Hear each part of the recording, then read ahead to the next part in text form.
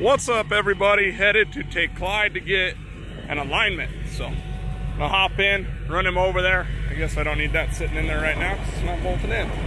Got to still get the bolts in there, even though I don't think it would come out if I was driving. But yep, so gonna take Clyde over, get an alignment on it. Still got a bunch of stuff to finish up, but trying to work it into what works best for everybody so we can get a alignment on this thing. The car's also got a weird whine driving down the highway, so got to get some new rear gears. That'll be going back to Rick here early in the week once he gets some gears in.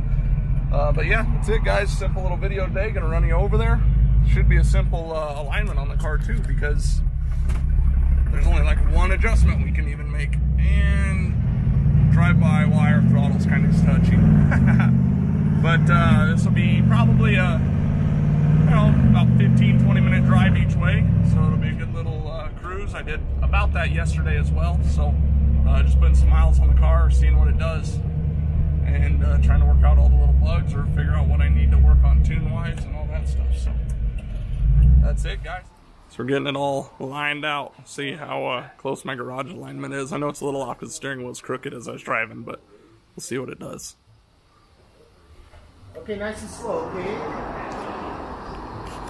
Keep going, Mike. Keep going, keep going, keep going, keep going, keep going, keep going, keep going, keep going. Yeah, I'll just record it. So here's the wheelbase, guys, 97.2, and it's perfect side to side. Well, 0.3, close enough. We'll take it. Rick, would you explain kind of what we got? 0.00 inches setback on the left front. It's perfectly square.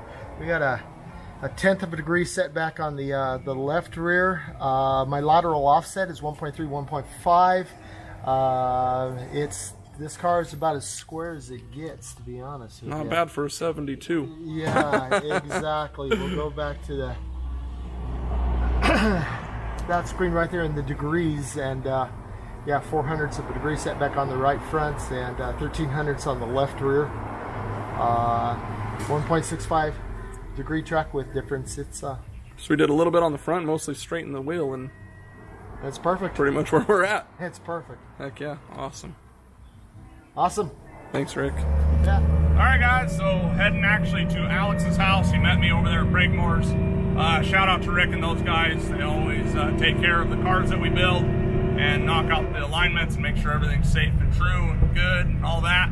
So I'm gonna meet up with Alex. Gonna take him for a little ride in the car since he hasn't been able to ride in it yet, and all the help that he's done on it. So definitely want to let him enjoy it some too. So everything's working pretty good. It does come down in idle. See how it like drops to 400 and something, 400, 390. It idles pretty terrible, so it definitely needs cleaned up at idle. 150 degree water temp and all that. So once it idles, it's good, like 600 above, but for some reason right there at idle, it wants to idle real low. So that's some stuff that I can work on in the tune, get it cleaned up.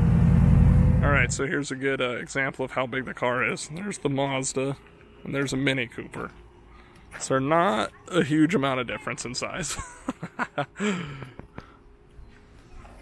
So Alex just got done driving it. What'd you think? It runs pretty good, drives pretty good. So we did a decent job on it. So we'll do a lot more of that, but just let him drive around the block real quick so he can check it out and see what's up and have some fun with it now that we're past working on it.